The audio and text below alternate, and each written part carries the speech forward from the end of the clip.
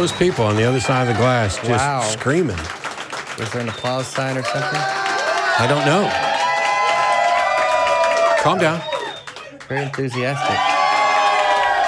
You have complete control of the room. Yeah, it's amazing. It's amazing. Hey, everybody, welcome. We are live. Welcome to the Atheist Experience. I'm your host, Matt Dillahunty. Joining me this week, a new friend of mine, Dave Warnock. Yes, glad to be here. Very excited. Welcome. You were on Talk Heathen just a couple hours ago. I was. We had a blast. Yeah, we're gonna do more of that and a little bit more. For those of you who aren't aware, we're gonna go through. I'm gonna talk with Dave for a while because there's some interesting parts to his story and stuff that I think is incredibly valuable. There's a number of resources that we're going to mention throughout the show, and on the off chance that we don't, I figured I'd start off by just reminding people about Recovering from Religion, the Secular Therapist Project, Parenting Beyond Belief, Foundation Beyond Belief, Grief Beyond Belief, and all of these secular resources that are out there for people. Particularly those people who've had to deal with things in an entirely religious context or who are constantly dealing with family members who only want to view it from a religious context.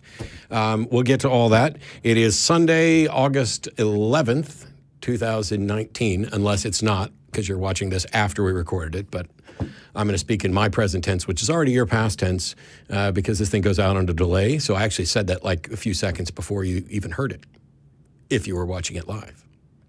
This is all true. Yeah. Remember that, actually, because that may become relevant a little later. Dave and I were having a conversation about the limits of the mind, and I'm doing a couple videos about how they demonstrate the absurdity of most God notions. But as a reminder, we are now, it's August 11th. We are now 1 month and 10 days away from the ACA's annual Bat Cruise. And I'm sure they'll have a link posted, like right there any second now, where you can go to get tickets and find out more. For the record, what the normal procedure for the Bat Cruise is on the day of the event, we have a guest lecturer come in and talk for a while. That's all free and open to the public. And then in the evening, just before sunset, we go down, we get on a boat or two, as was the case last year and I think this year. Where you can bring food, snacks, drinks, other stuff, and just hang out and visit with a bunch of godless heathens or people who are friends or family with godless heathens. It's no guarantee that the people on the boat are going to be, atheists at any given moment. And then a good chunk of us will go to the 10 p.m. Esther's Follies show after that's over. There will be more announcements coming up. There's a board meeting this Tuesday right up here at the building at 7. Bat Cruise is #1 on the agenda to get stuff sorted out. Is that the place where they have bats that hang out? I've heard about that. A lake or something where there are a bunch of bats? Yeah. What's up with that? What's the deal? Austin has the largest metropolitan bat population in the world. There's I don't understand. Over a million bats live under the Congress Street Bridge. Why? Why wouldn't they? I just don't understand. Because there's not a cave handy for them where they grew up and we built a bridge? Yeah, I caught up a couple of bats when I was a kid. Took them to science class. We dissected them. Cool. Yeah, just I guess. I don't know. I just thought of that when you said bats. So see, my science classes actually got reliable and responsibly sourced things for us to learn biology. We did wild bats. You're from Tennessee, though. No, Arkansas. Arkansas. Oh my God. Yeah, I grew up in Arkansas, so you do things like that in Arkansas. Yeah, and I'm surprised we didn't eat them. I'm surprised we didn't meet. I mean, because so I went to Camp Windermere on Lake the Ozarks in southern Missouri when I was. I grew up in the Ozarks. Yeah, I have family all over the Ozarks. Wow. I don't know that I ever caught a bat and took it to school, but 2 bats. Yeah. I'm not going to be able to compete with Dave in the bat catching department. But yeah, wow, we went down a rabbit trail fast. It's a million bats. They're there till I've heard about that. It starts cooling off, and then they're Mexican short-tailed bats, I believe, and then they head south to Mexico, and then they come back in the spring. I'd like to do the Bat Cruise. All right, let's make it happen. What do you got going on September 21st? I don't know. We'll sort it out after the show. Yeah, I'd love to get Dave back down for the Bat That'd be great. And actually, it might be. Let's talk after the show. We will. So. What are you doing here, Dave? What brought you to Austin to come hang out with us? I am doing a thing called Dying Out Loud. And what that means is I'm talking about dying because I am dying, and not to say that's, everyone says, yeah, we're all dying. A few months ago, I was diagnosed with ALS, which is Lou Gehrig's disease, which gives me, prognosis-wise, 3 to 5 years to live after onset of symptoms, which I've had for 1.5 years. But that varies greatly from person to person. So I could have, more years than that. I could actually take a turn for the worse, and it could get worse quickly. But right now, it's moving slowly. So I'm talking about dying as an atheist, because I used to be an evangelical Christian for 37 years and pastor, church leader for much of those years. And so my experience, or my worldview, has shifted 180 degrees. And whereas before I would look at death in a certain way as a Christian, where there's an afterlife and an eternal life and all of those things that Christianity teaches, evangelical Christianity anyway, now I'm looking at death as an atheist, and I'm talking out loud about it because I think it's something we don't need to be afraid of. I think it's something that's just the natural extension of living. And the other part I'm talking about with dying out loud is what we call living out loud, or what I call living out loud. And that simply means that because life is short, because this is the one life we know we have, and because it's precious and brief, and it's filled with wonderful moments, and it's enough. We don't have to have an afterlife. This life should be and could be and will be enough if we make it that way. I'm talking about living, grabbing the moments. Carpe the fucking diem is a phrase I use. And it's just about looking for and seizing the moments in life and making the most of them, not letting life pass you by, not letting life just happen to you, but grabbing the pen, writing your own story, and living life on your terms. And that's the gist of what I'm talking about. There's a number of people that I could potentially interact with who might be in a similar position, with varying religious beliefs, theist of some stripe or atheist, whatever. I think one of the first things is, like, from the time of when you were diagnosed until you started to do this, dying out loud, what was your process? Were you pissed off for a while? Did you wail at the cosmos and? Yeah, no, I didn't do any of that. I've been an atheist for about 8 years, and so I pretty much let go of any sense that there's anything in the cosmos that would give a shit. And so it was a very sobering moment, to get that diagnosis on February 26th, about 9 o'clock in the morning. Not like you remember that or anything, but so I just really told the people that knew I was getting checked out, told family members, and immediately just started figuring out, what do I want to make of the rest of my life? And I knew that. I talked to a few people immediately immediately when you tell people this, you get the folks who come back with, hey, so-and-so had that, and they went there and did this, and they saw this person, and they went to New England and had these tests, and they had this guy do this. And I was inundated with that, and I thought, okay, do I want to spend the rest of my life scrambling around trying to stay alive, or do I want to live? And I decided I wanted to live. And so I thought, what does that look like? I retired from the work I was doing. I was working in the insurance business, and I retired from that. I moved out of my apartment in downtown Nashville and with some friends in a suburb of Nashville, and lightened my load and started selling stuff and giving stuff away. I mean, when we moved the stuff out of my apartment, people were there, and I was just saying, if you want that, take it. If you want this, take it.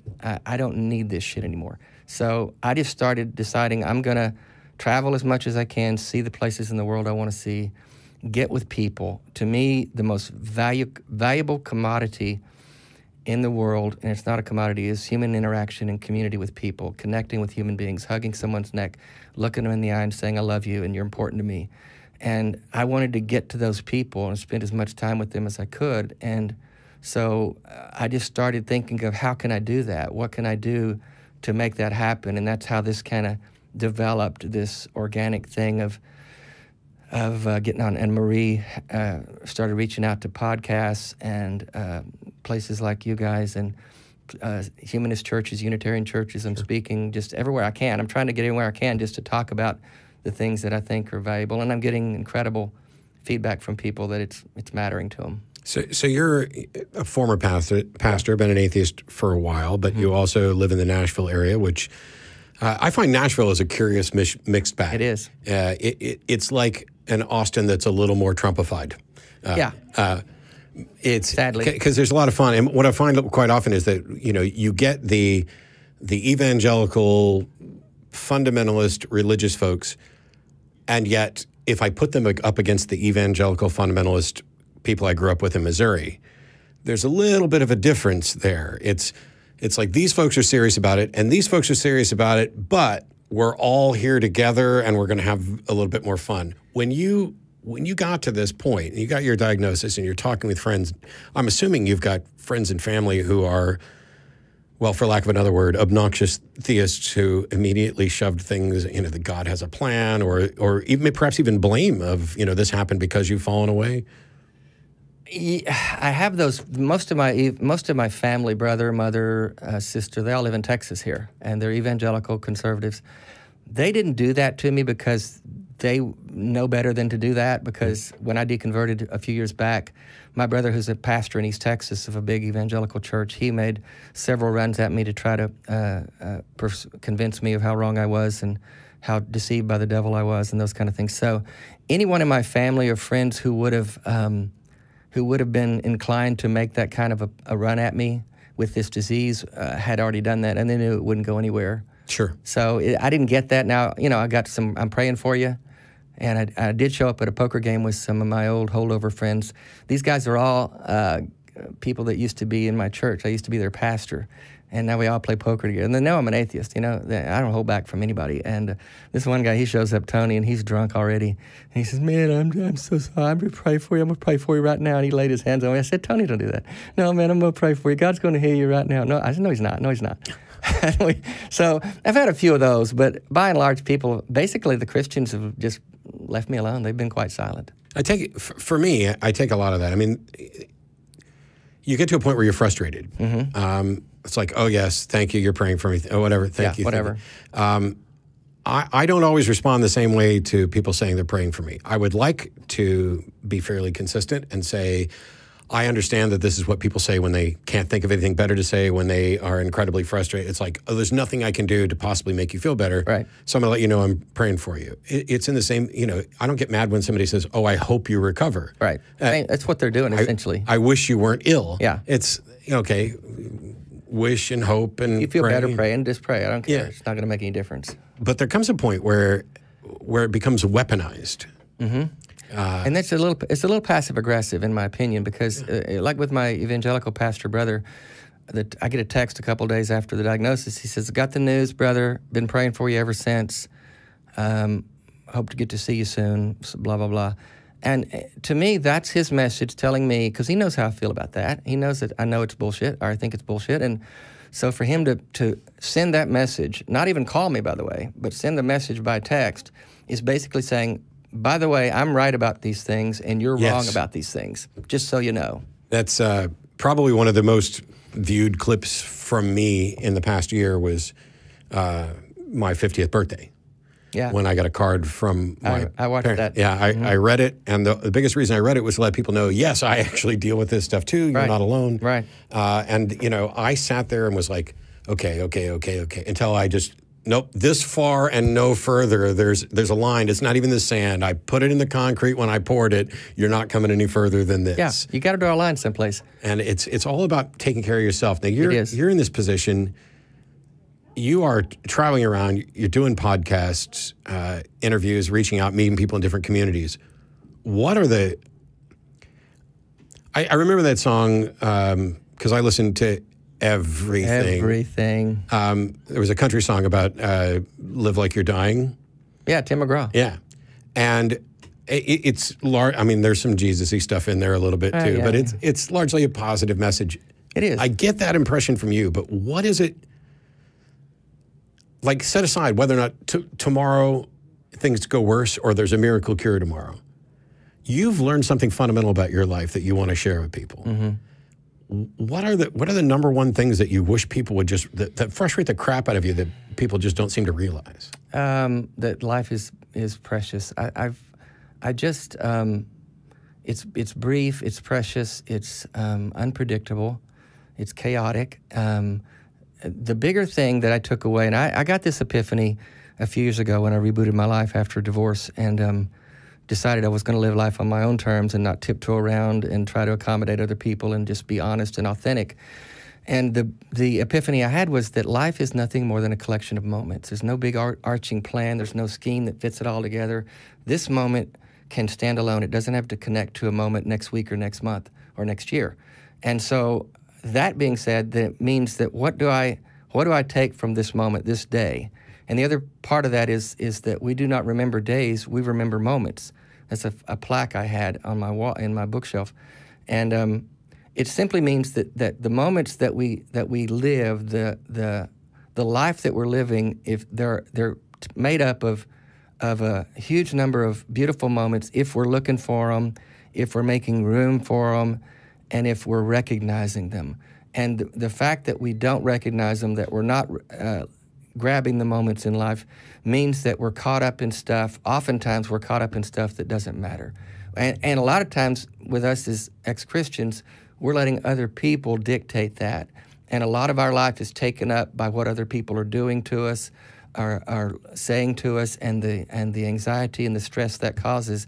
And life is too short to let that happen. So that's my biggest message, my biggest takeaway is that, you know, and a lot of people say this about life, you know, you don't regret the things you did, you regret the things you didn't do. And so what I've got is this gift of this glimpse into my ending where a lot of us don't get that. A lot of us just kind of keep drifting through life until it comes to the end and we get sick and we die, or we're in an accident and we die, where I've got this little window where I can say, okay, let me focus. Let me focus on what's important.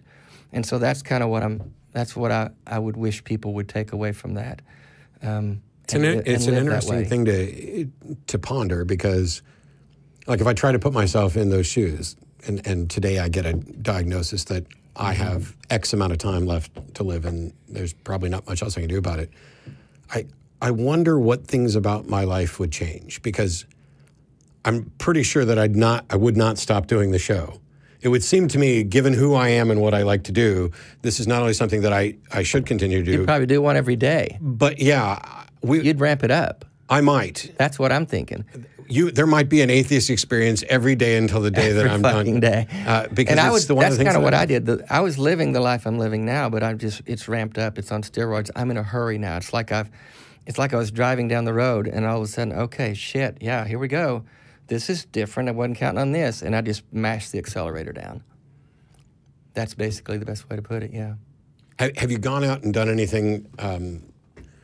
So one of the things when I hear somebody talk about, you know, oh, I started giving stuff away and I sold stuff, it's a little different once you've actually received a diagnosis than if there's something else. Like if I had a friend who I didn't know what was going on and they started giving their stuff away, I would be reaching out to them saying, hey, is everything okay? Because that is emblematic of somebody who's pondering their own demise. Right. You're in that situation where it's a regular thing. Have you gone out and done anything, like did you go skydiving or anything risky, or was it more about the interpersonal stuff for you? It's more about the interpersonal stuff. I don't really, I'm not an adrenaline junkie. I'm more of a, I get off more on connecting. And I mean, I've made trips. I went to Italy just last month, but I was planning that trip anyway. But, you know, I've thought, and originally I thought, you know, I'm going to go, I thought, you know, hell, I'll get 20 credit cards and max the fuck out of them, and then just travel all over the world, and then, you know, jump off skydive and not open the parachute, you know, just, those were just fantasy thinking. But no, I do want to travel. I think that's important. Because one of the things that happens when people find their way to religion is that a good chunk of them fall into this pit of nihilism, that the universe doesn't care about you, that there's no meaning or purpose to life, that there's nothing to value, and why not end it all? And here you are in this position where you are faced with an end, and you are doing the exact opposite of what people fear anyone without a God might do. You've hit your accelerator, and you are living your life as fully and completely as you can. And originally my thought was, I'll just go and do the stuff I want to do, see the places I want to see until I can't travel anymore, because the way this disease progresses, you lose the ability to do things gradually, and so travel becomes more problematic as time goes by. But it shifted in the last few months, Matt, because basically when I started doing the podcast and speaking and doing stuff like this, I started seeing how much of an impact I was starting to make on people, and I'll get choked up thinking about it, because I've gotten responses and messages and emails and just it's kind of blown me away, to be honest, because I wasn't expecting this. And so it's kind of shifted my thinking into more of from this thing of just do all the stuff you want to do, Dave. Go everywhere you want to do anything you want to do. Nothing's off limits. To what can I do that makes more of a difference? How can I maximize my time so that the time I'm spending and the places I'm going matter more? Because I'm running out of time to make a mark, and I want to make that mark because I've got that opportunity that's been handed to me, and I don't want to waste that. It's to me an incredibly important message because I can't count the number of times over the years somebody has called in and said, oh, well, if I didn't believe in a God, I would run around and rape and pillage and rob and do all these things. The truth is, when you're engaged in a sort of hypothetical exercise of what would I do with my life if this happened, you don't know. You don't know until you're in that position, and no two people are necessarily going to react the same. And the things that you thought might have mattered to you can fundamentally change. They will. And it doesn't just have to be, with a terminal or life-threatening diagnosis. There were things, like I've been open about the fact that my divorce with Beth isn't final. We're still good friends. We still talk all the time. I still love Beth.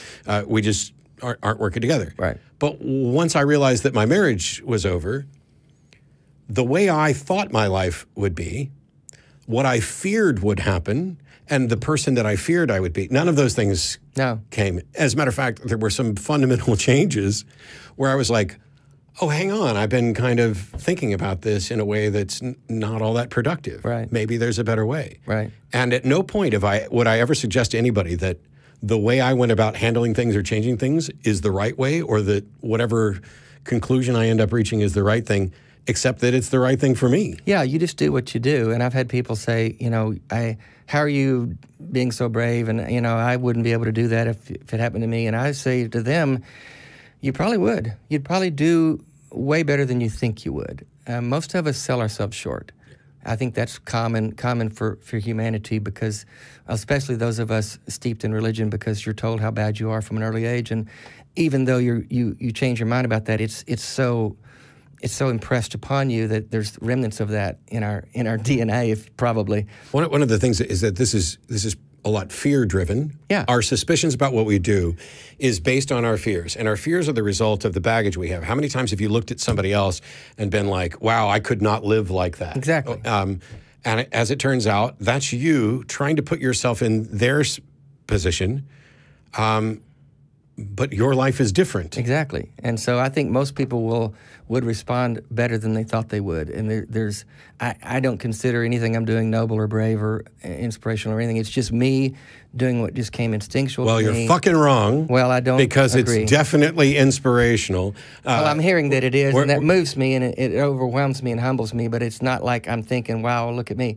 Yeah. It's just that it was my instinct to do it. That's what's inspirational about it. If people got the impression that, oh, what I want to do is, in my last remaining years, let's see if I can get famous for doing something, or let's see if I can get attention for doing something. It's very clear to anybody who's spent 10 seconds with you, you have wrestled with stuff and came to grips with it, and you portray it as if it was almost easy.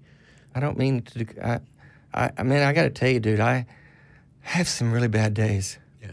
I mean, I wake up and I just think, because my arms aren't working like they should, and I look at my arms and there's no muscle there, and I think, you're a fraud, You're just, who do you think you are talking to anybody about anything? So I don't want to come across like I've got this shit figured out. No. When I say you talk about it as if it's easy, is that you've alternated between, hey, you've made your peace with it, and this is the way you're going to live your life, and this is what's important, and yet it's, I don't know. I would think that I would hope that it would be obvious to everybody that it's difficult to have those sorts of epiphanies and talk to people about it and not have it be immediately obvious that now you're looking, for lack of a better word, sincerely into the core of who somebody is. Mm-hmm. And that prompts the rest of us with fears about our own stuff. The same fears where like, oh, I couldn't live life like that. It's those fears of, would I have the strength to do what Dave's doing? Could I sit there and be as comfortable with it? And the truth is, we really don't know. We don't know until we get there. And all of us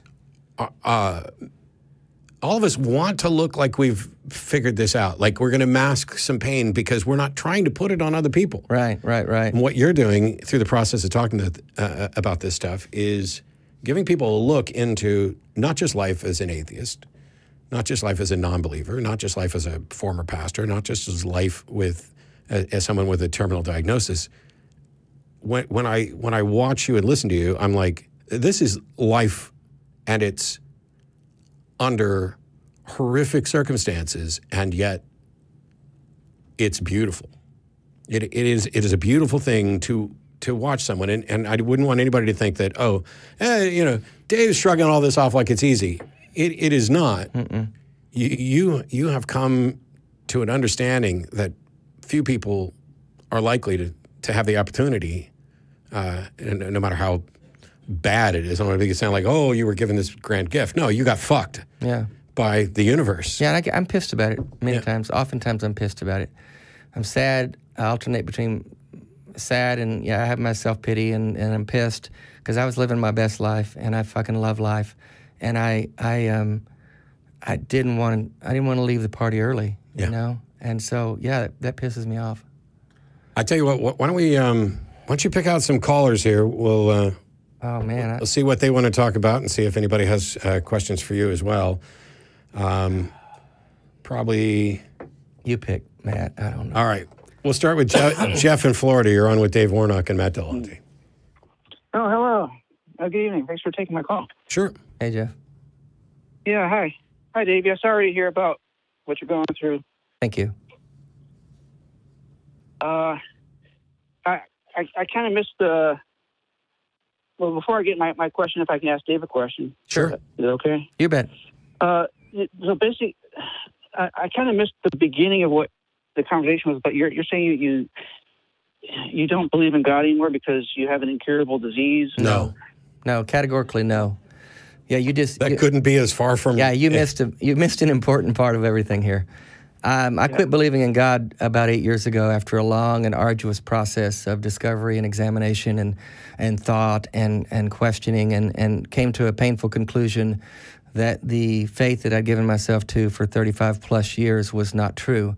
So that happened many years ago. I'd settled into my understanding, my worldview as an atheist, and I've been living that way for quite some time. It was only this year, the beginning of this year, February of this year, that I found out I had ALS, a terminal illness. Oh. So the two are not related whatsoever. So what was the main conclusion that you came to that your faith was wrong? I began to see that after a long period of time of looking and wondering and things that didn't add up and questions that didn't have answers and a God that never showed up and a God that was silent and a God that was hiding, I realized that the God that I thought was there all my life has not been there, is not there, and has never been there. And essentially I ran out of reasons to believe and saw no evidence to suggest that there's a God actively involved with humanity on any level. Like God was silent. He's not there. Like the Bible says, you would have prayers, but they would just hit the ceiling, and there's nobody there. The Bible says prayers hit the ceiling? I don't remember that verse. It really doesn't. It says whatever you pray for, believe it, you receive it, and you shall have it. That's what it says. It says wherever two or more you gather in my name, whatever you ask for, you will receive, which means no two true believers have ever prayed for world peace or an end to hunger or anything. Yeah. The Bible promises promises over and over again answers to prayers, and yet the human experience indicates that those prayers are never answered, and that then we make excuses for that by saying, well, God says no, or not wait. Yet, or wait, or I'm testing you, or you don't have enough faith, or blah, blah, blah, blah. Yeah. Well, no, there is a lament. There is a lamenter whose prayers felt like they were hitting the ceiling. Was his feeling. So what were you in the Word of Faith movement? There was a short period of time, my early Christian experience, that the Word of Faith was a big influence. The Kenneth Copeland, Kenneth Hagin, Charles Capps, all those guys, name it, claim it, believe it, receive it, those kind of things, which didn't happen either. Yeah, I've been kicked out of my last church. I got kicked out of because they were heading into the Word of Faith movement, and I told the pastor, I said, you're going to answer to God one day, because when these people find out this crap doesn't work, you're going to answer to God, because they're going to walk away from God. Yeah. Except that we don't have any evidence that they will ever answer to a God. Well, I know that's. And by the way, my this sort of doctrinal dispute that you're talking about, where you have a fundamental disagreement, it's the reason there's over 1,000 denominations that all identify as Christian that disagree on everything, and they all think they're right. And and here's the thing: while you are confident that your view of this is different from the pastor that you were chastising and calling out, where's your God? 100 others would have disagreed with your position and would have cast you out for a different reason. I mean, if God has an opinion about which denomination has actually got doctrine right, why doesn't he say so? Well, my opinion is based on proper hermeneutical principles. Well, how do you? Okay, stop. First of all, saying the proper hermeneutical principles is already mildly dishonest, in the sense that you don't just that's like saying, "Hey, I've concluded there is no God, and it's properly logical of me to do so." Well, no. There are proper principles for interpreting any literature. I mean, if you're going to but your view of what's proper is going to be different than someone else's view of what's proper. The Word of Faith guy is going to conflict with the Calvinist. Not only that, not only that, but at the end of the day, we're talking about here's the Bible. And you're talking about how to correctly interpret how to rightly divide the word of truth. All right, let me give you an example. How can you prove that your interpretation is correct? All right, let me give you an example with Kenneth Hagin. One of his main teachings is where Jesus says, have faith in God. Yeah, so now you're approaching a two-okay fallacy. I don't care what he said. No. I'm asking you about how do you know that you're right? Hermeneutical. I'm talking about when you're interpreting the Bible, you have to interpret what the Bible actually says. No, I actually don't. But see, this is the problem. There's two big problems here, Jeff. Interpretation is by definition imbuing some understanding. Doesn't matter if you're using whatever you would call proper hermeneutic principles or not. The other thing is, even if you got to a correct understanding of what the person originally wrote, despite the fact that you don't have originals, you don't know who that person is, even if you got to that, that doesn't tell you not anything at all about whether they were correct in what they wrote. Jeff, here's the deal about the Bible. If that's God's instruction book to us, and it was that important for him to communicate to us, and 2,000 years later we're still arguing about what it means, couldn't he have done a little better job of communicating to his people? I mean, seriously. We're arguing about that 2,000 years later, and the Christians can't even get it right. You guys argue about it among yourselves. God has done a really, really poor job of communicating the life-changing message to humanity, the message that all of life depends upon for eternal salvation, and God couldn't communicate it any better than that. Well, it sounds like to me that you two are arguing for a reader-based interpretation. And that's the problem with... No. You mean no? I just got done saying that even if you correctly understood the author's original intent, that is independent of whether or not they were correct in what they were saying. Right. If the author's original intent was that Jesus is part of a Trinity and divine, that doesn't tell you whether or not that's true. That just tells you what that person intended to convey. I'm talking about not a reader interpretation. I'm talking about throw hermeneutics out the fucking window and let's talk about epistemology.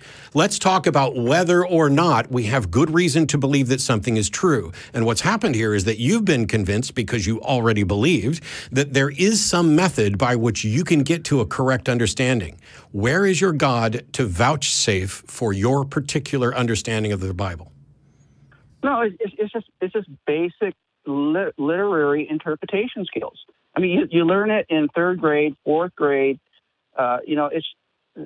It's like we're speaking two different languages. Yeah, we are. Why is it you can't answer the question that I put to you? We are speaking two different languages. Where is your God to let me know that you are correct in your interpretation? Well, I'm not here to say where is my God. I'm just talking about when you're reading the Bible. It doesn't say the things that the Word of Faith teachers were telling. I don't give a rat's ass about the Word of Faith. You brought that up, and I suspected the instant you brought it up is that you are desperately looking for a way to say that he didn't have the right faith, but you do. And I almost called you out on it then, but every word you've said since then has demonstrated that I was correct. No. What I'm saying is that what he was told was not true. No, we're not. I wasn't. Can I? Yes, please. I wondered how long it would take for him to do that. To come back and say, no, my point was that what he was told wasn't true. Yes, your point is that the word of faith teaching he had wasn't the true gospel and that you have it. And over again, we asked you to demonstrate how anybody else could fucking know that, and you just keep going back and dancing around it. You wanted us to think, well, just like everybody else has done. I've done this show for 15 years. The number of people who would say, hey, oh, you were a Baptist? Oh, that's you got it wrong. You weren't part of the right. Let me show you the right way. You weren't the right type of Protestant, or you weren't Catholic or whatever else, which is why when Jenna's on the show, you've got an ex-Catholic and an ex-Baptist, and it's, okay, you're going to tell us we both had the wrong one? Which one's the right one? How could we possibly know? Well, is you need Jehovah's Witnesses? a charismatic, then you need a Pentecostal. Pentecostal. That's what Jerry DeWitt would say. Tongues, right. Yeah. That's right. My buddy Jerry. Yeah. Well, you weren't Pentecostal. You didn't have the full gospel, brother. That's right. Oh, boy. You can make up those excuses all you want. Oh, boy. My position is not, you are in fact wrong when you make this claim. It is, how on earth could you possibly show that you're right? Right. Where is God? If you think about this, would a God inspire words to be written down in languages that he knows is going to die out and change? I don't know how God couldn't know that, because I'm just a mere human being, and I know that English is going to die out and change at some point in the future. And even if these clips survive on YouTube, they're going to need some kind of translator, and they're probably going to get shit that I said wrong. So in 1,000 years, friends, if you are able to translate my English in 1,000 years, do not trust the translation. That's a boneheaded thing to do. Boneheaded is a way of saying irrational, unrealistic, illogical, not just that you have, it's that maybe your brain isn't functioning or is solidified at that point. Not literally, but metaphorically. And oh crap, how are they going to translate metaphors? Parables. It's weird. It's these people wholeheartedly, and you and I both believe this as well. Oh, yeah, I taught the Bible for years. God conveyed this. This is God's instruction book for all of us. It never occurred to me what a poor job he did. I mean, until I got on this side of it and looked back and say, okay, if Jesus really walked around thinking that what he was saying was going to be used as words to live by, instructions for life and death, serious shit, really important stuff. Can we have somebody take some notes anywhere? Really? There's that meme of, hey, somebody write this down because I don't want 4 different versions of this. Hell? You know. Or maybe wait a few years until there's a recorder available. Well, you mentioned during Talk Heathen that, you look at the 10 Commandments and you got prohibitions against graven images, but not slavery. Yeah. And if you read through the rest of the 613 of the... Still not in there. Hey, why are we so concerned about shellfish and pork? And why are we mixed fabrics? Don't wear that polycotton blend. I'm going to give you some instruction on how to beat your slave. Yeah. Right. No. That's wrong. And you're my chosen people. I'd like you to go over and slaughter that entire village down the road, but even the children. Even the children, but keep the virgin girls for yourself. And you want to talk to me about morality? I don't think so. Yeah. That dog don't Well, hunt. we're getting riled up, aren't we? We are, but we got Kyle in Canada who's been patiently waiting. You're on with Dave and Matt. Hi, Dave and Matt. How are you guys doing today? Hey, Kyle. We're okay-ish. Ish. Oh, good to hear. First time to be on the line with you, Matt. I've been watching you for years, and you're Sorry. Quite the guy to listen to. I respect your mindset quite a bit there, so it's an honor to speak to you for once. Probably the only time here. I do appreciate it, but let's not waste Dave's time. I'm dying. We got questions or discussions with Dave today. Okay, yeah, and I appreciate Dave's point of view about life there. It is something that is, I think, it would be quite nice if more people had that mindset instead of holding back, right? So. Thanks. What's your question? It'd be very nice if people could get that sort of mindset without the consequences that come along with it. Yeah, right? Yes, for sure. And I'm going to do my Canadian duty and apologize in advance. Of course. I'm so sorry. I'm sorry. I'm sorry. I'm sorry. So what I wanted to discuss there is the thought of could reducing the religion's division increase humanism in this day and age, 2019. Not sure I understood the question, did you? Yeah, I'm not sure I understood the Could religion's division... Could reducing religion increase humanism? Yeah. I mean, reducing religion is a really good idea. I'm with you there, Kyle. So you could reduce religion without actually increasing humanism, but I think most likely there would be more people who are humanists since people find their way out of religion and adopt humanism on a regular basis. Yeah, so that's my hope for the future kind of thing. So that's what my view on religion is that it's very divisive by nature because religions all set themselves over against one another. And my thought on that is all the religions can't be right, but they all can be wrong. And so reducing religion as a whole, I think, would cause us to relate with one another as humans rather than me saying, well, my position on my worldview and my religion is right and yours is wrong, and that's where we have all this division. So if you take religion off the table and just deal with one another as human beings, all doing the best we can to get through life, then yeah, I think you're going to have less division by nature. One of the things, though, is that if you took the tenets of secular humanism, pull up, I don't know, any one of the secular humanist manifestos. I have objections to what's in each one of them, but I largely agree with most of them. I have yet to find a religion that offers anything that could be viewed as equal to or superior to humanism when it comes to practically, realistically evaluating reality and trying to make a better world. If there were one, I would certainly be interested to know how you can demonstrate that this is going to lead to a better world than, or at least has better principles than a humanist one does. And as long as that's the case, I'm sorry, go ahead. Well, my thing is like it's 19 years after the new millennium, and it's a possibility that religion is a 20th century man-made construct. No, because it's way fucking older than that. Yeah, but it lived in the 20th century. And the 19th and the 18th and the 17th and the 16th and the 15th and the 14th and the 13th and the 12th, the 11th, 10th, 9th, 8th, 7th, 6th, 5th, 4th, 3rd, 2nd, 1st. We can go BC if you want to. Religion's been around with us ever since people looked around the world and said, wow, I wish I understood it, but I don't, so I'll make some shit up. Right. But it's 2019 years since what? Since nothing. Since an arbitrary date on a calendar. Since... Oh, okay, man. Yeah. It was after Christ and before Christ there, so we kind of... Yeah, no. So first of all, you would need to demonstrate this. Now, traditionally, yes, we broke it down into BC and AD, but the modern dating methods are CE and BCE, and that's for Common Era, because it's ridiculous for the entire world to center its calendar around a religious figure who may or may not have existed, and certainly isn't. Not everybody on the planet is beholden to or owes that. That basically shows you which religious group kind of got power. True. It's still, we've been debating about it for 2019 years. Actually, no. No, because Jesus didn't, if Jesus existed and died, that was around 30-something CE, not 0. Okay, I stand corrected here. I'm pointing this out not to be snarky, but because the fact that a bunch of people believe something and in part based a calendar on it is no more relevant to the truth of it than the Mayan calendar that predicted the world was going to end a decade ago. Okay, I may have misspoke about generalizing to that one time frame there, but my point was that it is something of the past that could have been outlived. We could learn something from all those years and all the hard lessons and do something that's equal and opposite that generally equals out to humanism without religion. So you're making a couple of presumptions there.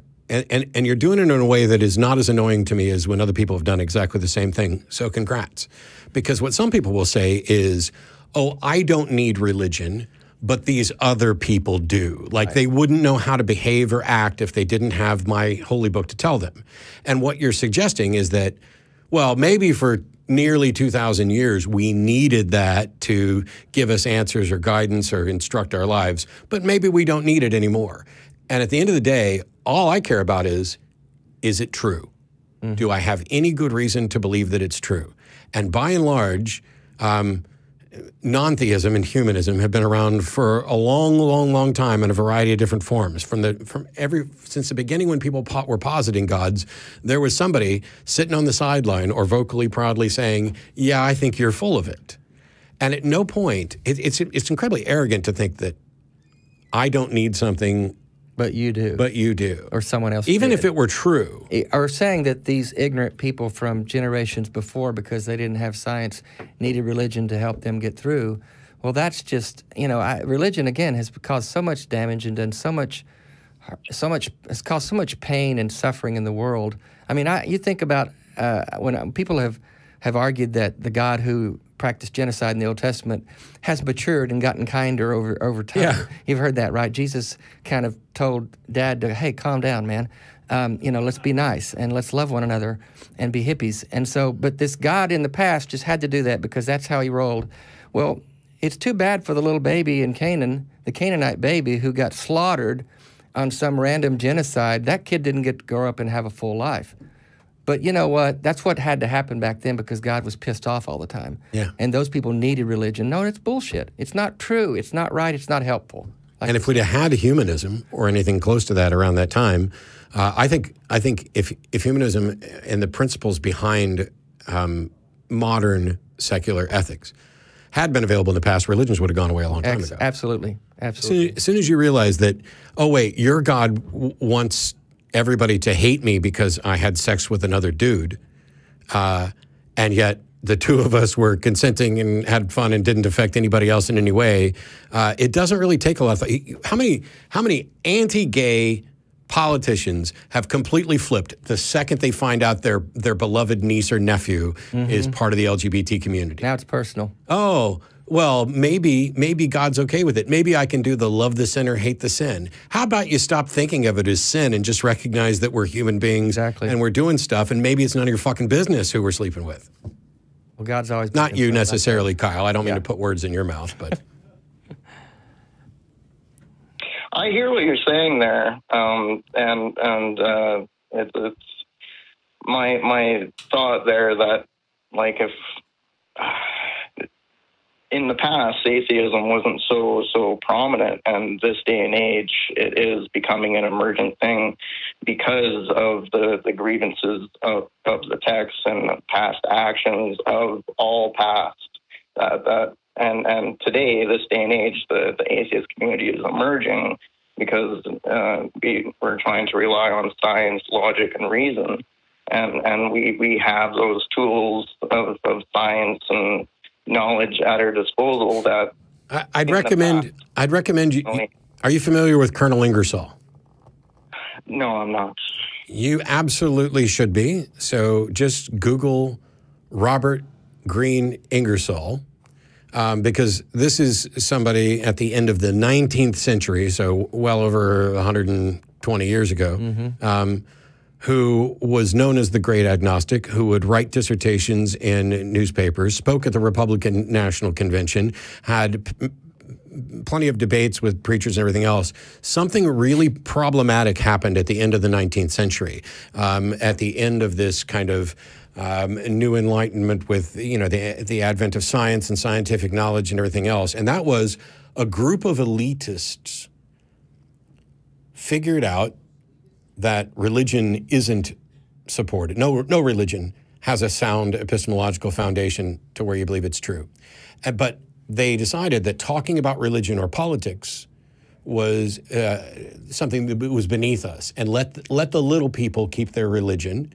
And so you went from an era where there was plenty of talking conversation about morality from a secular perspective, about the world from a secular perspective, and that stopped and backfired to the point where in 1954-ish, when you're in the McCarthy era and you have the godless Russians as the communists as the enemy, that's when we have In God We Trust added as the new national logo. We changed our national logo in the 1950s and then made sure that it was put on every bit of coin.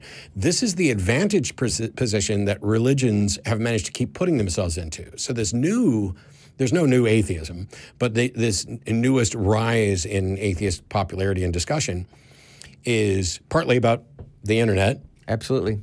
Partly about the fact that people are able to access knowledge, access information, but also I'm not on Fox or CNN or MSNBC. I'm not even on some shitty cable channel. We did this show public access for years, and now it's just an internet show. And yet I guarantee you there are more people watching the show than some of the stuff that's actually on TV, because you can make money off of having, 50,000 viewers a week for your crappy little show on your crappy little network. But we're in a world where people are now more free to talk about this, at least in the West and in the U.S. You talk about, I had a caller that I took after the show last week who's an ex-Muslim living in Paris. And we ended up talking with some other ex-Muslims, including people whose lives were in danger when they were in Bangladesh, merely for talking about the fact that they don't believe. So I'm incredibly fortunate, privileged, whatever label you want to put on it. Nobody can fucking shut me up. Mm-hmm. That's the big difference. Okay. Religions were in a position where for years they could shut you up, that people will run out of town. You get to a town, what's the first, you move. People are like, hey, what church do you go to? Why don't you come to our church? Right. Are you going to say, no, I don't go to church, I don't believe in that stuff?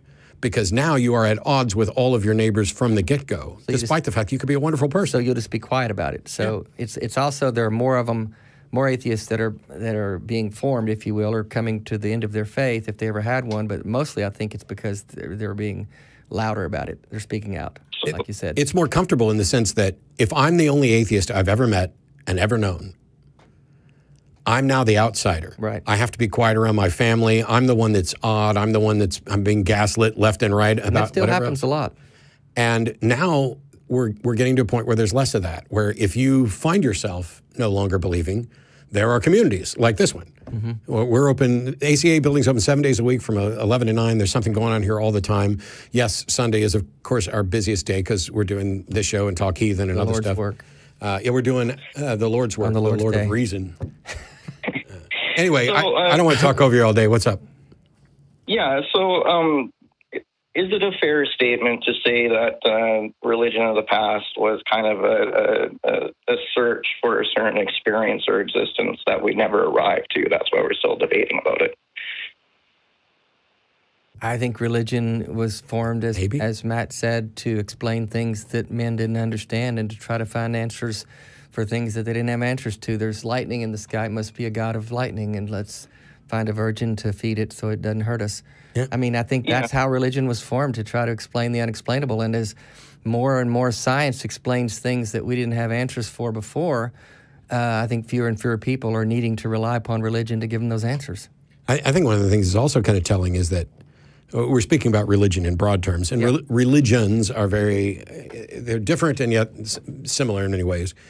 But I think that if you pick a Christian church at random and have any random church member write down what they doctrinally believe and what is, and include some things on what is morally correct and what's morally incorrect. Compare that, if you could, which you can't, to what somebody wrote 150 years ago from that same denomination. It will not be the same. No, it's evolving always. There are probably some exceptions. Some ultra-Orthodox Hasidic Judaism may have stagnated so much that it is almost without change. But by and large, I mean, I remember when I was a kid in the 70s, I would occasionally hear somebody talk about the outfit that somebody wore to church and how that was inappropriate for church. That, you put on your Sunday best. You put on, you wore a sport coat, you wore a tie if you could, you dressed up nice, you did all these things.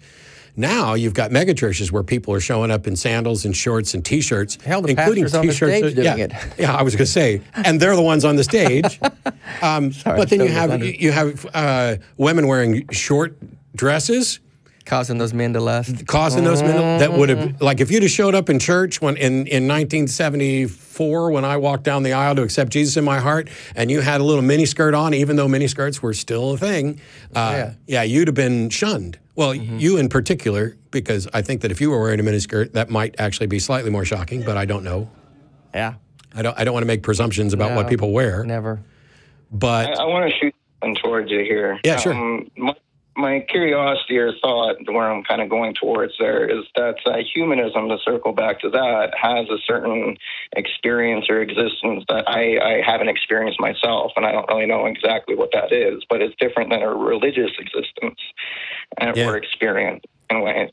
And the religions have their the motivating factors to join and stay in them. And I think there's some experiences and some aspects of existence that a humanist lifestyle or way of thinking or connection with each other is better than a religious living connection. You've kind of hit around an incredibly important point. Religions have been in a privileged position. They had tax-free status. They were the de facto thing. You know, everybody was assumed to be religious or treated as if they were religious or a part of your religion, such that being the atheist, being the secularist is something that would kind of put you on the outside of things. Mm-hmm. And because of that, modern secular communities are starting the race much later. And so we are not as good yet at building communities. We are not as good yet at raising money because we don't have some divine motivation that you need to give us 10 or 20% of your income. And also, a lot of people are finding their way out of religions, and they are giving up on community as well. Yeah, they don't want to come here. Because when they went to church on Sunday and they hung out with people, there was a lot of BS thrown at them, and it was an agenda. And then you pass the offering plate, and so you're being asked for money. Well, we have food up here at the building. It's free. Religion thrives on two things: guilt and fear. And people come together around those two things because they're afraid if they don't acquiesce to their God, then there's a punishment, there's a consequence that they're afraid of, and then guilt for the message being thrown at you from birth that you're wrong, that you're broken, that you are in need of a Savior. When you take those two elements out, all you've got is community. And so, as Matt was saying, we're behind the curve on building community, but it is happening, and we're catching up. In Nashville, we're building an incredible community of ex-Christian atheists, and it's built around our common love for one another, our commonality as human beings, and that's really all you need. We don't manipulate people through guilt or fear or any kind of thing where if you don't come, we have meetings every month, and we just say, here's what we're doing, and there's nobody calling you next month and say, we sure didn't see you last month. What's wrong? Are you okay? Which I'm not necessarily opposed to. Well, but it's all it's all guilt laden, you know. And it can be. Yeah. If you're doing it as if there was an expectation. Yeah, but if you're concerned about it. Hey, I missed you. Right. Yeah, I missed you, man. Love to hang out. But the community aspect is what every ex-Christian I've talked to has said the thing they miss about church, the only thing they miss about church was community, and being connected to other people around a commonality.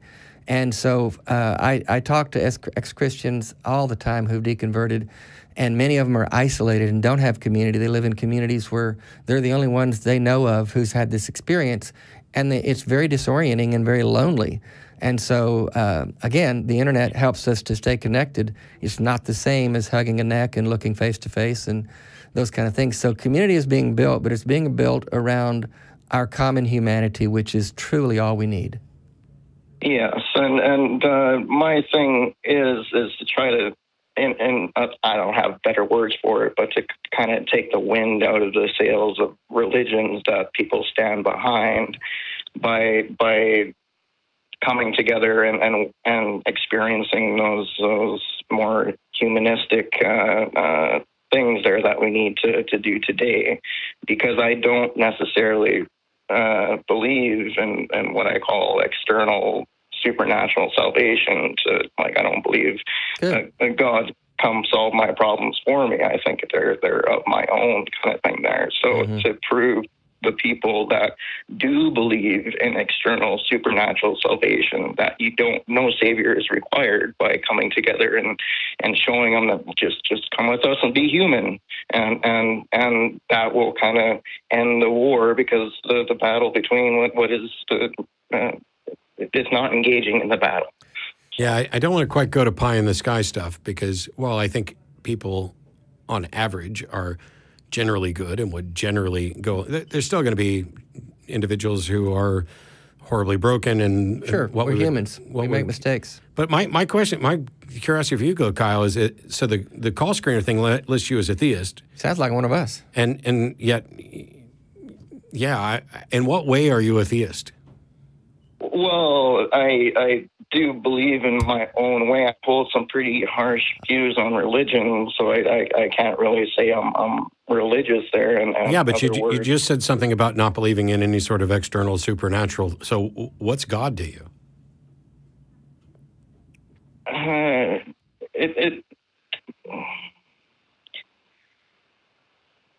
I don't really rely on to God. To me, like my self-direction comes to trying to embody my full potential, which is it's a subjective thing. It's not of God. It's of Sounds myself. like you're a humanist. For expression, and so I'm just trying to express myself to learn more and get to that potential that if I were just to hold it in, I'd never get to. Yeah, you just did something that's intriguing, because quite a few people would look at us and say, "Oh, you guys are humanists. That means you've made yourself God."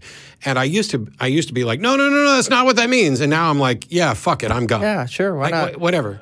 I'm okay with that. There's got to be a God, I'll be him. Because yeah, what I've done is the thing that that a theist would worship as the guiding governance of the universe, I don't think that exists. And so they look at you and they say, "But Matt, you revere logic and reason and evidence and humanity and freedom and these sorts of things that you have. And that is your God, Matt." And I'm like, okay, if that's all you think, if your God is nothing more than the collection of things that you prefer, then telling me that I've made myself God is no different from admitting that you did exactly the same thing. And I don't mean you specifically, Kyle, but when you talk about this... Yeah, it just means if I'm the one that's guiding my life and you think God guides your life, then yeah, I'm God because I'm guiding my life. But I don't worship myself. Yeah. I know myself too well to do that. Yes, that would be a huge mistake. but the thing is, when we asked you about your God, you talked about you. Realizing your full potential, doing what you thought was right, that sort of thing. And that is in many ways humanism. Yeah, that's humanism. Yeah, that's what I identify more towards, but I think addressing the religion of the past will help us move into the future. I agree. Yeah, we're good there. There's a reason I take calls from people who still have the religions of the past. Thanks for the call, Kyle. Appreciate it. I appreciate your time, and you have a great day. Thanks, buddy. You actually said something earlier, and I'm not going to get the phrasing right, but about living life as an atheist and doing the best that we can, and then until you find better. And it's a Maya Angelou quote, actually. Maya Angelou, do the best you can until you know better, and then do better. How simple is that? And, you know... There's a reason she's revered. I know, right? Maya Angelou may be God. Oh, my God. I certainly higher on the ladder than either of us. Yeah, higher evolved anyway.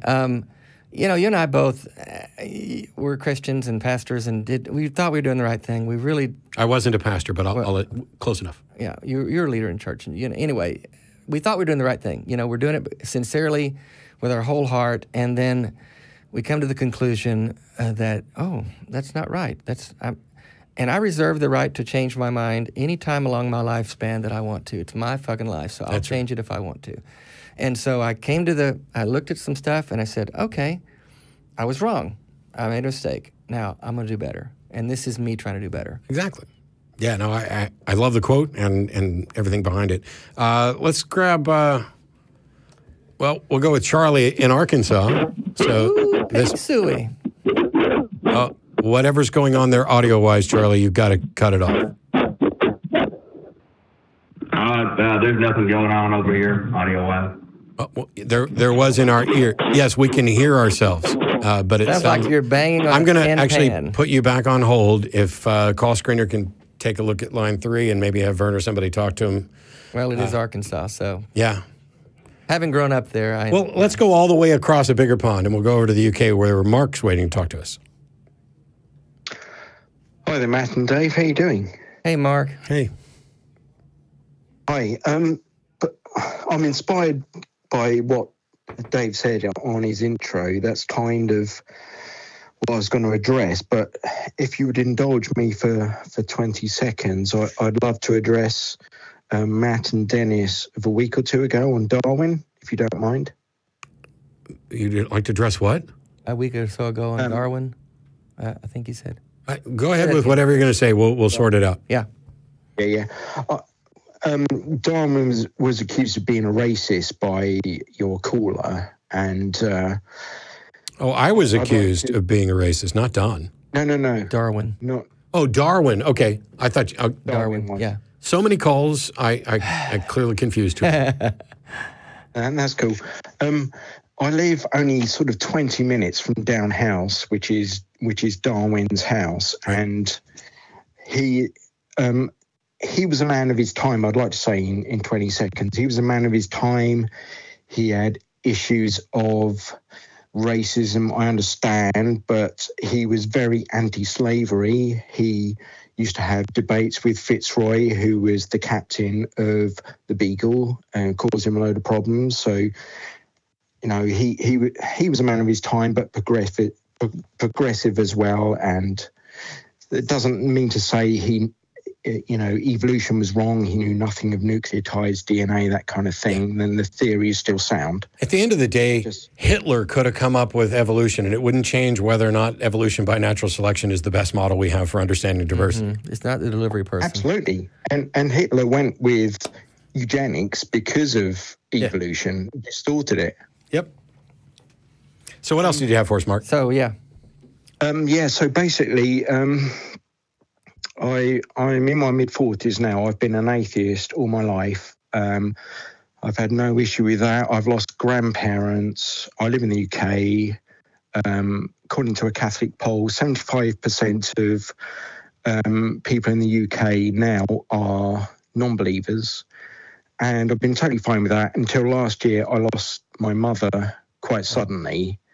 And now it's given me a sort of a block, an impasse of how I deal with death, mortality. I can't get my head around the oblivion. And since that moment, I'm in my mid-40s, I've gone for all kinds of health screening, sort of paranoia that I've got something, scans, heart tests, blah, blah, blah.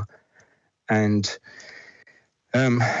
there's no way for me to rationalize sort of dealing with it. And I think as a community, we need to, it's not easy, but to come up with some sort of way to project an alternative to what is comfortable, what religion gives as comfort to people. And I understand that. And I've looked into it further, but, you know, there's no way I'm going to believe it just because I kind of need something. I like a bit of Sam Harris. He does a mindfulness Buddhist kind of thing. But, I mean, everyone I know is an atheist. And people around my age now are starting to lose parents. And then I can't discuss it. I can't talk about it. And people I know of, even pets, have freaked out and ashes. You know, it's... So essentially, first of all, sorry about the loss of your mother, Mark.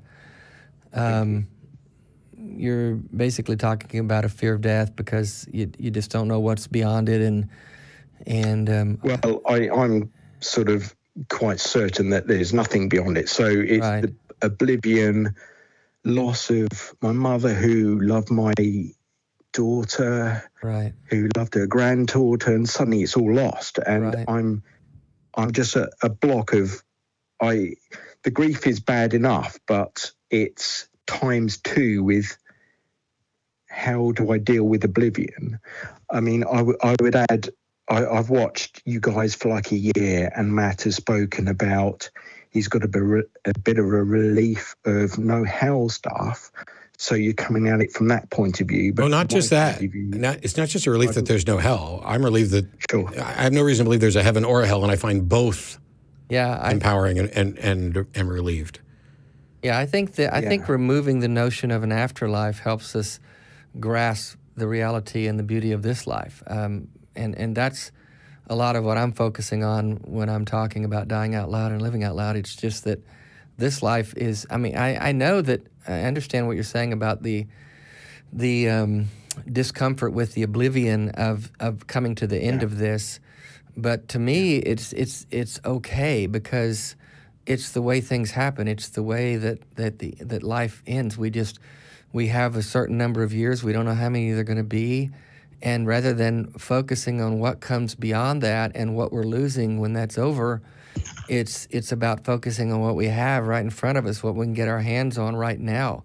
And I'm sorry that you're dealing with the sadness of that, but I would, if the best I can, I would encourage you to try to find ways to get your mind around focusing and thinking on the moments that you have to live right now. Is what you're going through, I mean, you talked about can't get your head around oblivion. So it sounds like you're being tempted into notions of not specifically nihilism, but almost a fear of what it would be like to be dead? Yes, I'm sort of preoccupied now. It's like an existential crisis. And that to me, and I'm not suggesting focusing, and I know it's massively unhealthy, and I know what you're saying and what Dave's saying is focus, make the most of, and I've no. I like all my life. I like a quote that's attributed to Mark Twain that may or may not have been Mark Twain, which to me made it clear, but it doesn't work for everybody. And that is, I was dead for 1 billion years before I was born, and it never bothered me one bit. When I hear people talking about being terrified of what it would be like to be dead, they're doing something we talked about earlier, which is playing a hypothetical in their head and then putting them as they are right now into that. But if you're dead, there is no you that is experiencing You're not anything. even aware of it. It's like if you say, what's it like to be dead? It's identical to not ever being born at that point. It's not like there's a person there. I understand that completely. And I understand it completely. I'm completely on your side. You're just having a hard time getting your head around it. I understand, yeah. Just now that it's so in my face, I've lost grandparents before, but it's now so in my face because it's apparent that I've just been taken aback. You're just grieving. You're grieving. The waste and the oblivion, and there's nothing to help me in any way. I've been to the GP in the UK, and you get thrown a few drugs here and there, and there's no kind of what do I do with this? So you were done an incredible disservice, and it was while you've been an atheist your entire life, that disservice is firmly planted at the feet of religions, because if we understood that death is an inevitable part of life, which we should all intuitively think, and we grasped that properly, it would put us in a position where we are better equipped to deal with it when it occurs. But religions color the entire conversation about this. And it's like, oh, I'm going to live forever, or I'm going to see my mother again in paradise, or whatever the thing is. And even if we don't believe it, even if it's something that we never grasped onto, you are still living in a culture that portrays all these memes. It's heaven. Even just in casual conversation, I was dating someone who I described as singing like an angel. Now, I don't believe in angels. It's in our language. Real. You know, Led Zeppelin, Stairway to Heaven. It's in our language. It's in how we talk. It's in the words we use. So it's this subliminal subculture that we carry with us, whether we realize it or not. I think it infuses everything. And I wish that we could also, let's just stick with Zeppelin, and we go to something like Immigrant Song, where we're talking about Thor, where we're talking about Asgard, we're talking about things like that. Nobody gets upset or traumatized that our loved ones aren't in Valhalla. Yeah, right. And that we might not get to go to Valhalla.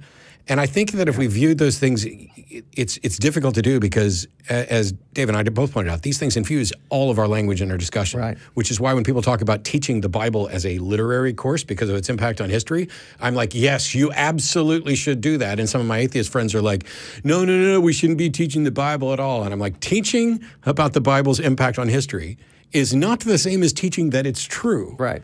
I mean, you could do this. I think at some point you could make an argument that we should do a study in schools about the impact of the Marvel Cinematic Universe on history.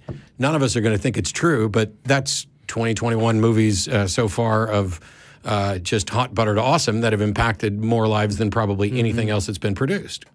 I think you're dealing with... Absolutely agree. You're dealing with grief. And it's like the feeling you've won the lottery, but then you haven't. You've never had it in the first place, and I completely understand that.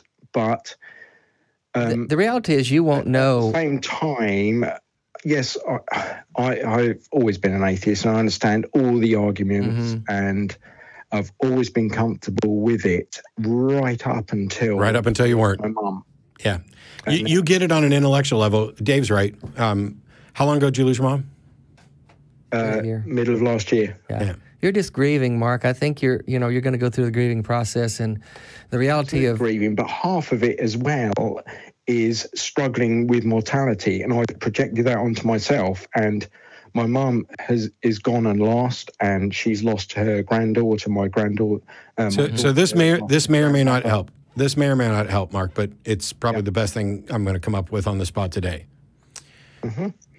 You can spend a good portion of the rest of your life focused and dwelling on your own concerns and fears and emotional views on mortality.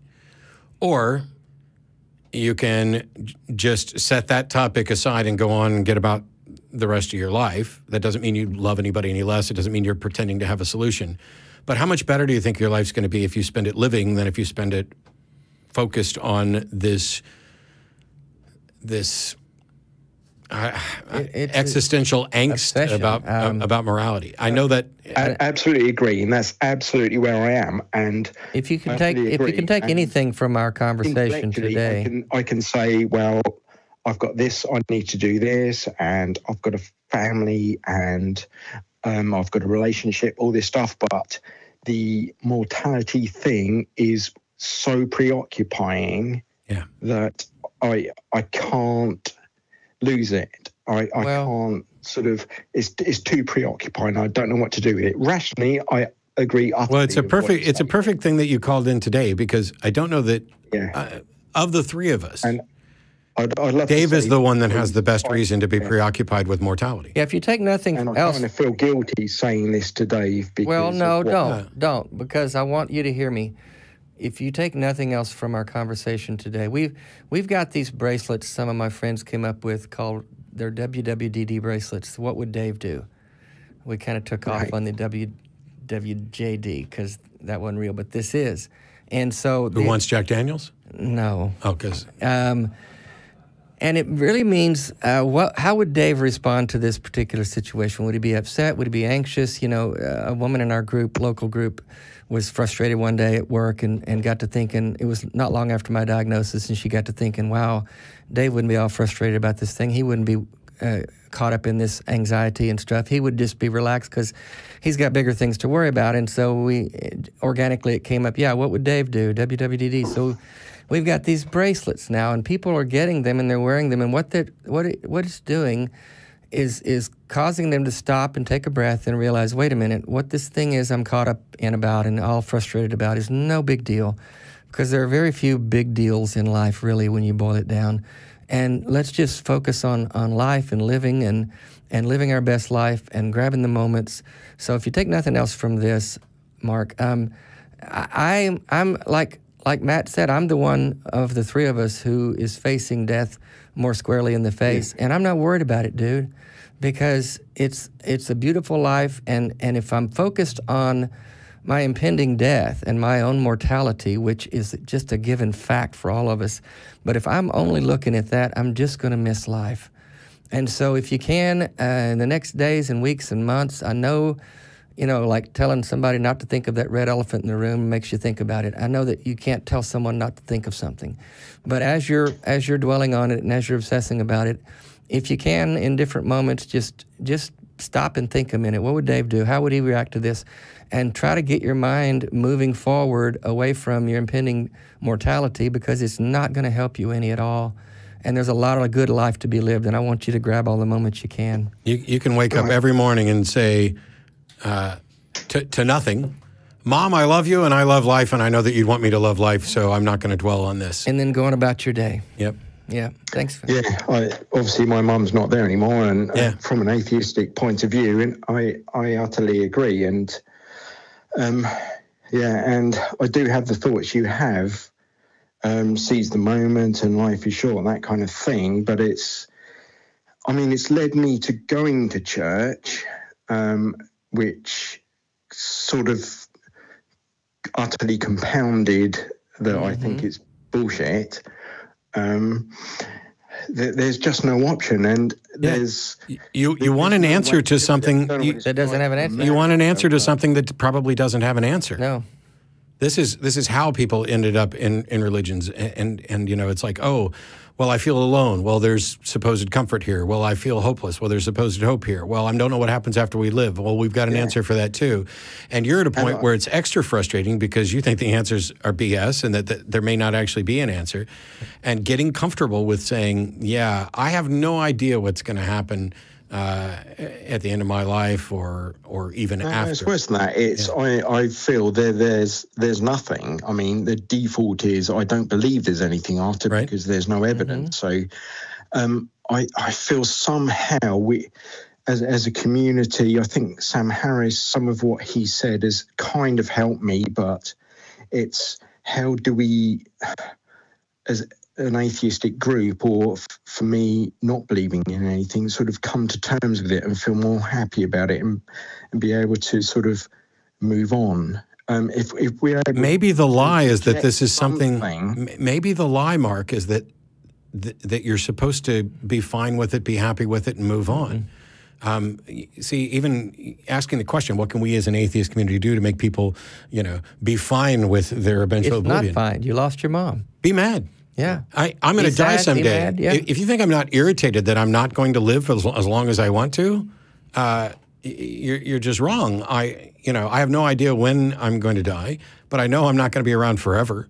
And that's frustrating. But there's nothing I can do about it. It is a fact of life, and it would be a mistake for me to sit here and try to look for a pacifying or comforting explanation for something that isn't pacifying or comforting. That's my problem, utterly. And my mum died within 2 weeks of a diagnosis. Then I think, well, that could happen to me any time. Wow, shock, finite. You never know what's around the corner. And I'm certain of oblivion because there's no proof of anything else. So that's Dave, are you okay with the fact that you're dying? Yeah. You're okay with it? Doesn't bother you that you're dying? I'm pissed. I don't want to leave, but I've accepted the reality of it. And I'm not focused on it. I'm focused on living and living my best life and grabbing the moments. But you bet I'm pissed. Yeah, I'm pissed. This is why I feel kind of pathetic because Dave is don't feel no. And I don't even have that. I'm happy that you called and dying. I went through all kinds of scans and stuff after my mum died because I thought, so I must be dying. Something's happening. So I went for heart tests. I went for CT scans. Yeah. Right, skin cancer, all this, and wow, nothing's come up and. I was looking for it, you know. That should be comforting. I myself to Dave. Go live some life, buddy. I think, well, what about now? Okay. It's not rational. I know it's not rational. Yeah, now you're delving into what may be like an unhealthy hypochondriac type situation where, oh my God, it could happen anytime, so now I'm obsessed with it happening. Right. Yeah. I would like to say, reality, I'd like to say that you're going to get beyond that. I don't know that for sure. But I think the fact that you're asking those questions and reaching out and seeking stuff out, I'm optimistic that it's something that that's going to be less of an obsession and occupying less of your time in the future. I hope so. Absolutely, I hope so. And I just wish there were, I mean, for me in the UK, there's nothing to deal with it. There's no counselling. GPs will give you antidepressants, have given me antidepressants, have given me diazepam and all kinds of drugs, but there's no mechanism, there's no counselling that's on offer to deal with anything. And that's what I think somehow we need to get to.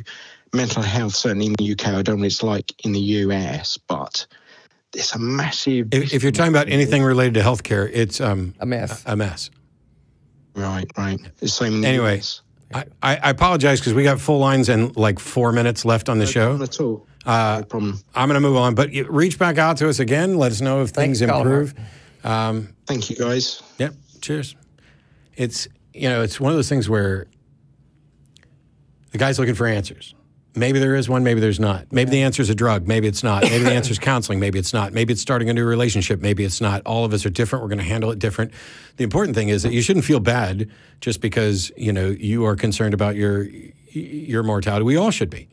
It's just when it becomes an unhealthy obsession to the point where it causes us to not enjoy life. If it's debilitating, then get some help. But having the feeling, have the emotion doesn't mean there's something wrong with you. We got Rose in Illinois who has been here for a little bit. You're on with Dave and Matt, and I'm told that you have a scripture that can prove the existence of God. Yes. I'm not even sure how that's possible, but I can't wait. I can't wait. Hey, hold on. Just getting it. I've been waiting so long, and I've got to find my glass. Okay. Oh. Is it? You've been waiting so long, and okay, is this a scripture from the Bible? Yes, sir. Okay, I got one handy. And oh, Benny, where's my glasses? I'm looking for my thumb's glasses. I got to. Do you know what the verse is? Because I can look it up. It's Matthew. Oh my God. Oh my God! Why'd you say that? The most ridiculous of all the Gospels, and it shares my first name. Have you got it handy, bro? Golly. Matthew what? Okay. It's Matthew 27. After 3 days, I will rise again. Okay. Does that make any sense? Matthew 27 what? Matthew 27, verse 63 at the very end. After 3 days, I will rise again. Yep. The next day, which followed the preparations day, the chief priests and the Pharisees gathered before Pilate and said, "Sir, we remember that while this deceiver was still alive, he said, 'After 3 days, I will rise again.'" He's the only one that died on the cross and then was buried and rose again after 3 days. None other of the people that worship, like Buddha or Allah and blah, blah, blah, have ever died and rose again. Rose? I'm sorry. Yes, sir. What evidence do you have that A, Jesus ever said this, B, Jesus rose from the dead? Oh, boy. I don't know, sir. I read the Bible, and I believe in Jesus.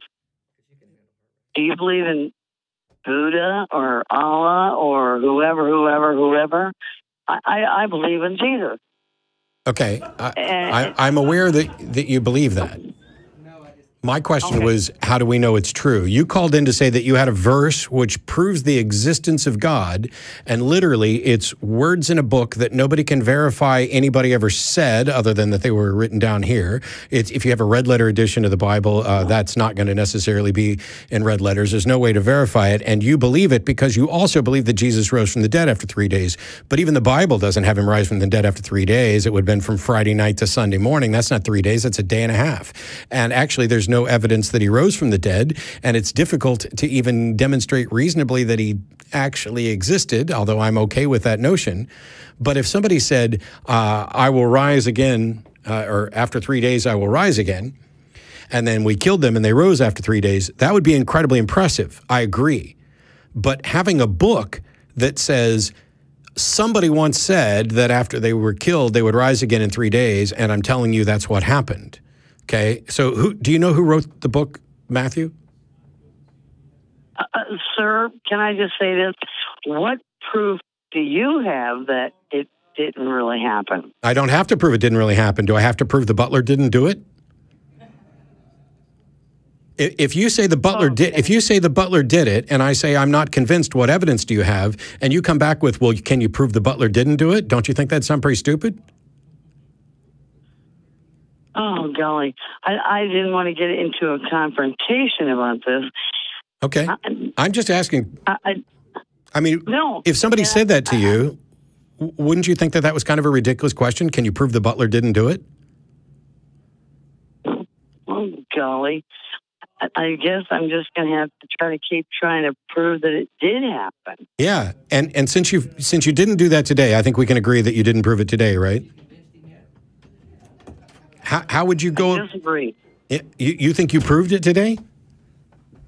Well, I disagree with your theory on the fact that I didn't prove anything.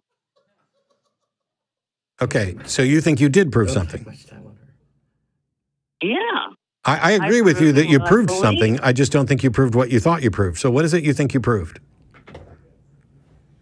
I proved that Jesus exists, and there's nothing, and there's been many miracles. I think Jesus exists. Show me a miracle. Oh, brother. Oh, where do you start? There's just so many of them. It's hard to pick, isn't it? Yeah. It's funny how people keep telling me there's all these miracles, and when I ask them to provide one so that we can examine it, It takes them forever. So what miracle do you think happened, apart from the resurrection? Why are you such a meanie?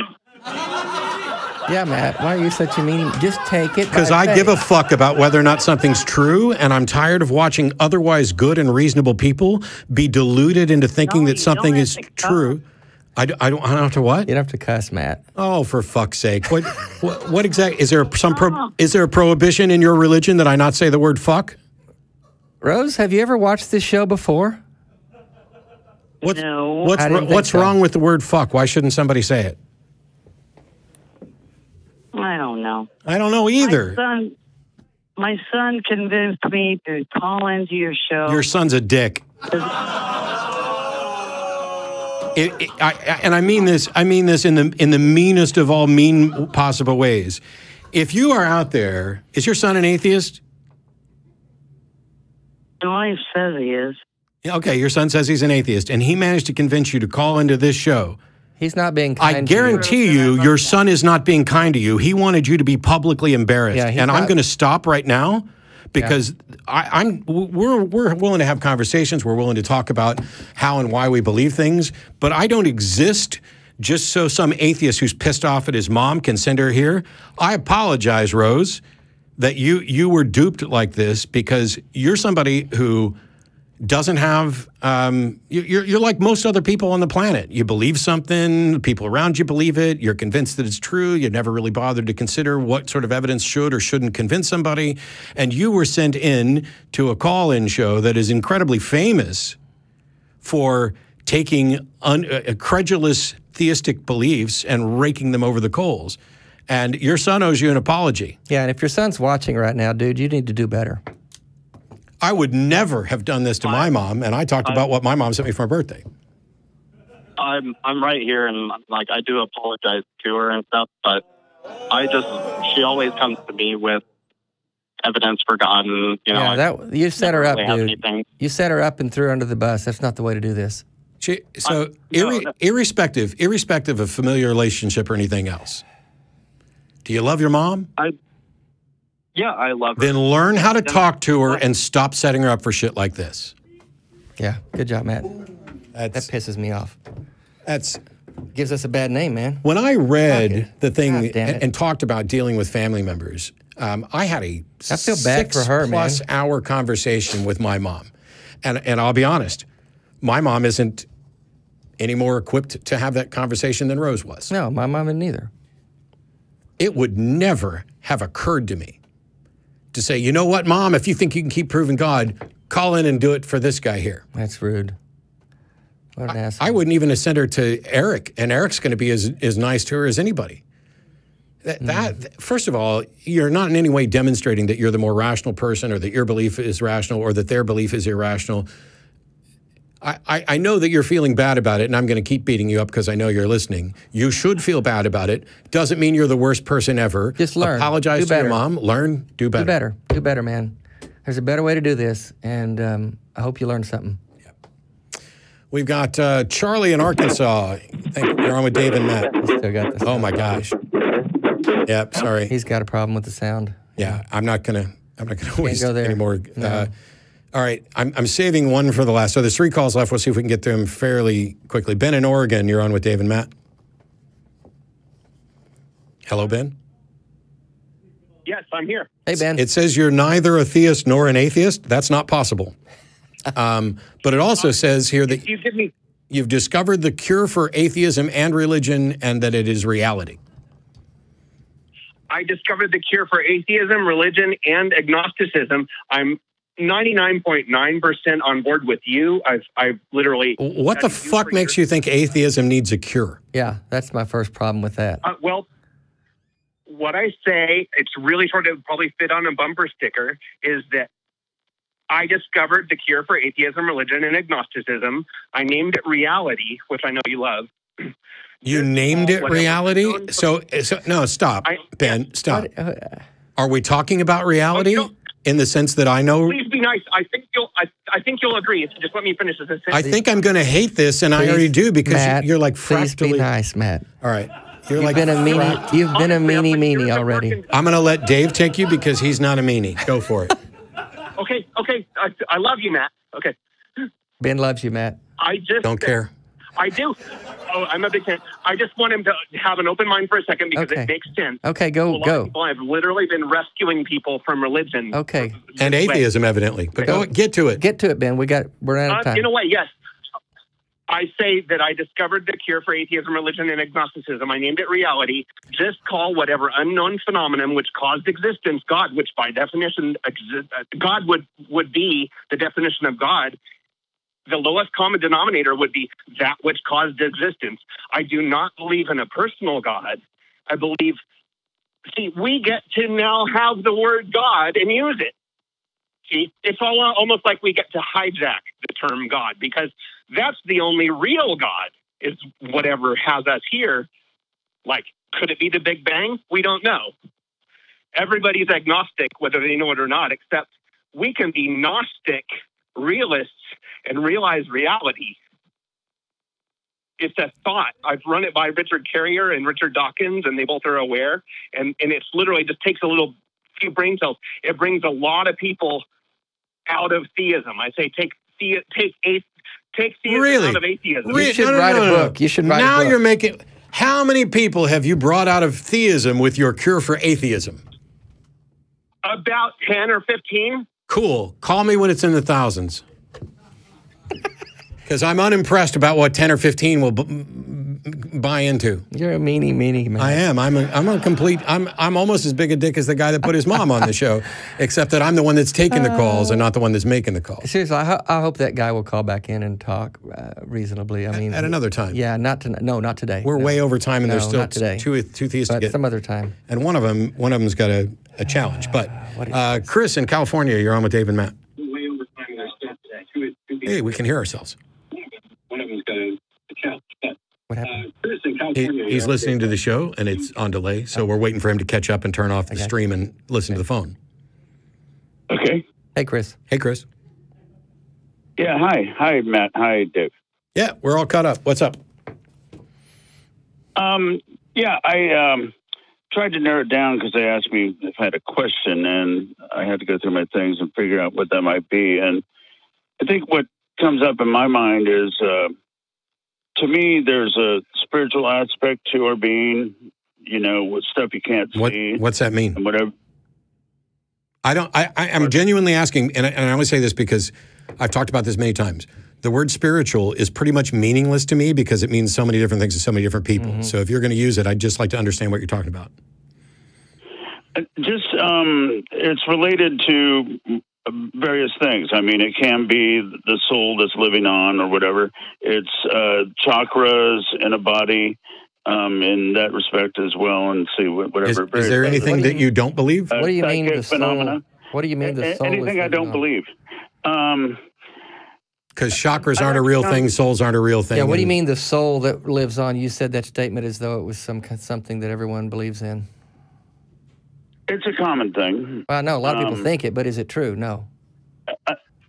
Well, I guess not. Okay, I guess what I would say is that I default to everything's true. Like what's her name said. That's a huge mistake. What the hell does that mean? Everything's true. Yeah, that is everything's true until maybe somebody says it's not. Okay, then I'm telling you right now that what you believe, that everything is true, is not true, which means you have to believe what I just said, which means you're wrong. Okay, well, besides that, I don't know if I can wrap my head around that one right away, but probably not. I do like to treat everything agnostically. I mean, I'm not convinced of anything. Well, you just said you start by believing everything's true. How can you be?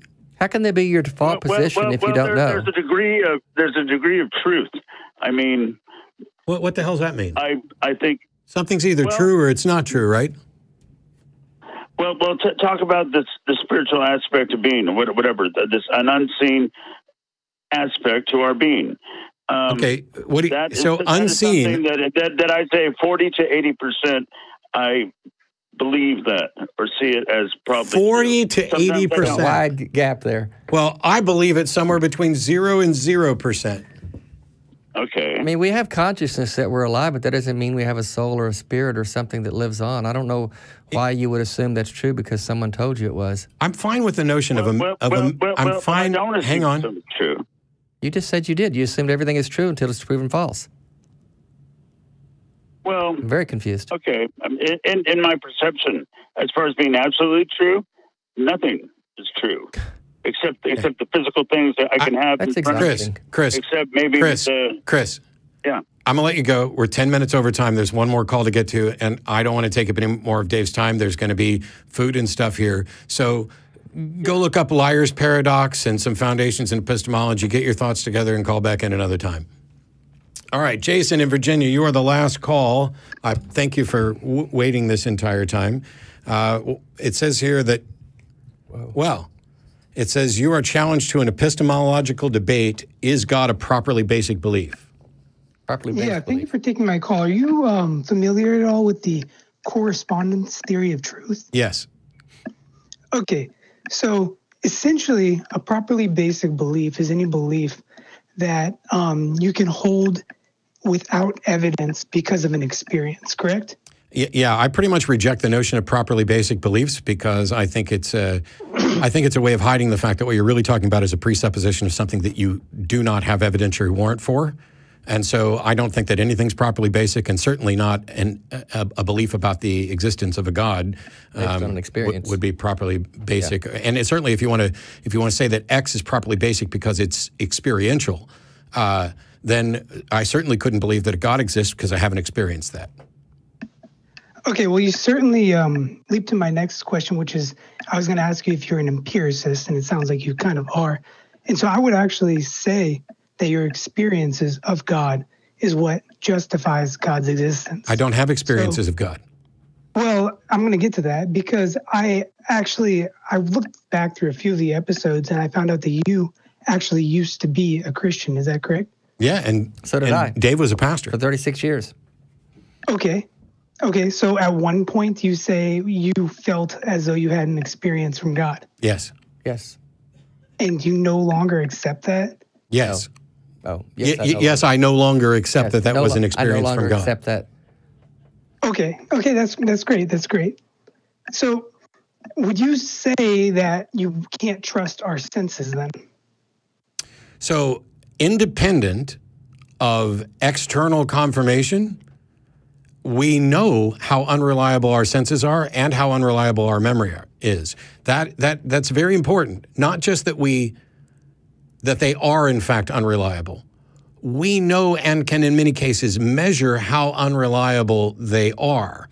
So when you look at something like optical illusions, visual illusions, auditory illusions, things like that, when you see a mirage, when you see all these other things, the way to determine how reliable your senses are in a particular instance is to investigate and get external confirmation, which is why we rely more on something like science, where I can do an experiment, Dave can do an experiment, we can compare results. And reality, it's been argued, are those things that don't go away when you stop believing in them and the things that you and I both believe in. See, I used to, as a charismatic evangelical Christian for many years, I used to speak in tongues. I could still do it right now. I could do it on air. I used to think that was a gift given to me by the Holy Spirit. I now understand that to be my mind training my tongue and my mouth to do something. Our minds can think many number of things that we think are experiences with God that we can look back on and realize, okay, that was just my mind working in a certain way.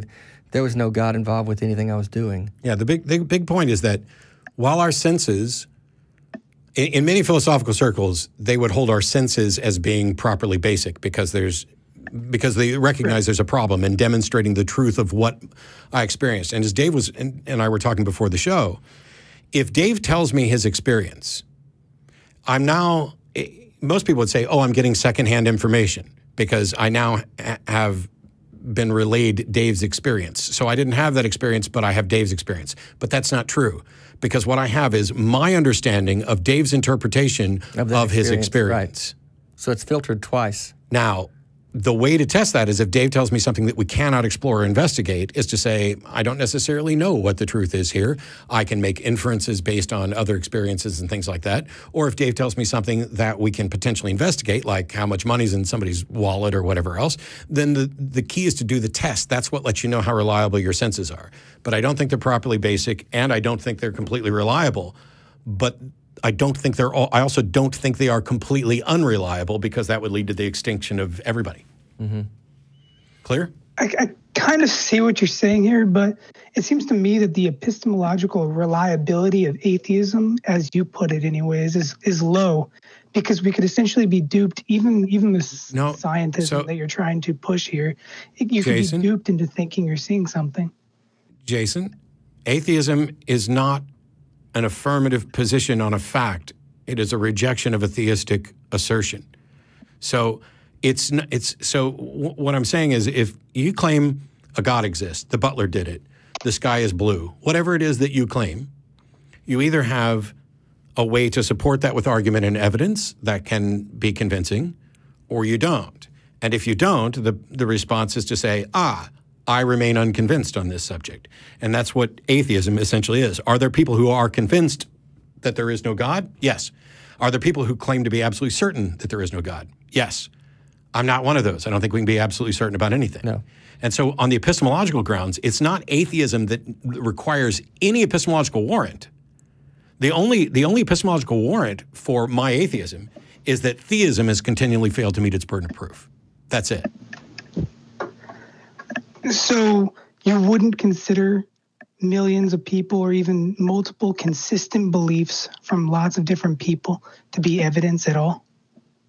Well, it's evidence of what people believe. Yeah, would you consider the beliefs of millions of people of some other religion other than your own? Well, that's why I didn't want to say my specific religion, because it doesn't matter.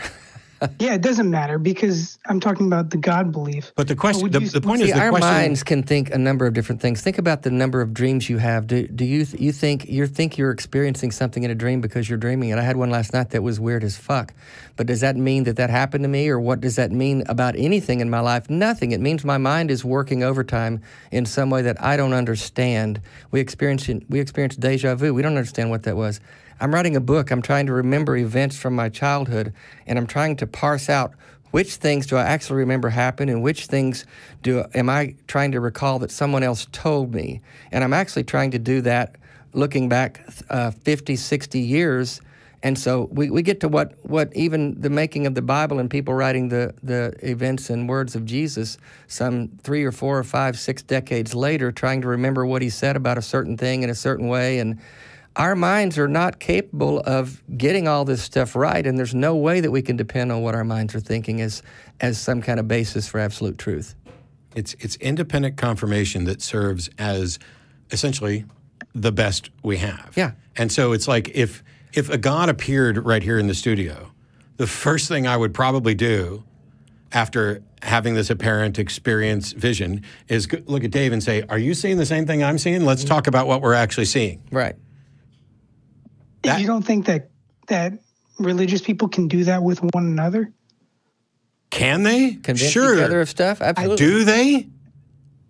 Do they have skepticism and critical thinking skills sufficient to actually engage in this? So Dave here talked about how he speaks in tongues. Jerry DeWitt's a friend of mine, says that he has as well.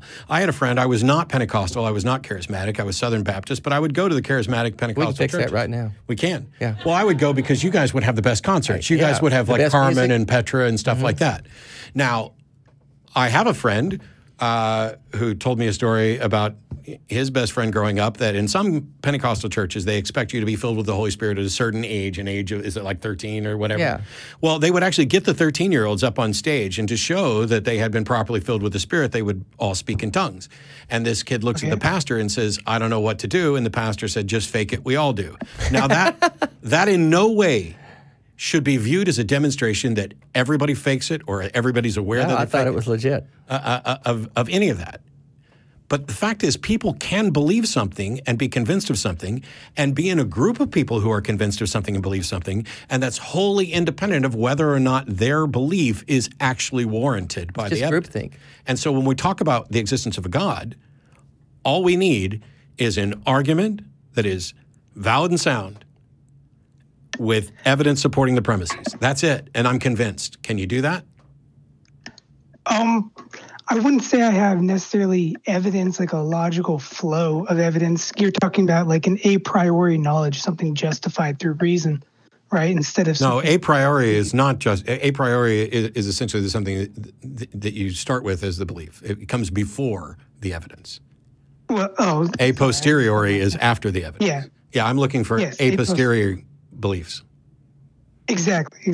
Sorry, I messed up the language there. That's right. But so you're looking for something that. Which reminds me, I have a correction for last week before we're done. But go ahead. Okay. Well, you're looking at something we can justify through testing and reason. I don't think that's really fair. Tough. Saying so, evidence and reason is the single most consistently reliable pathway we have to having an accurate understanding of reality. Mm-hmm.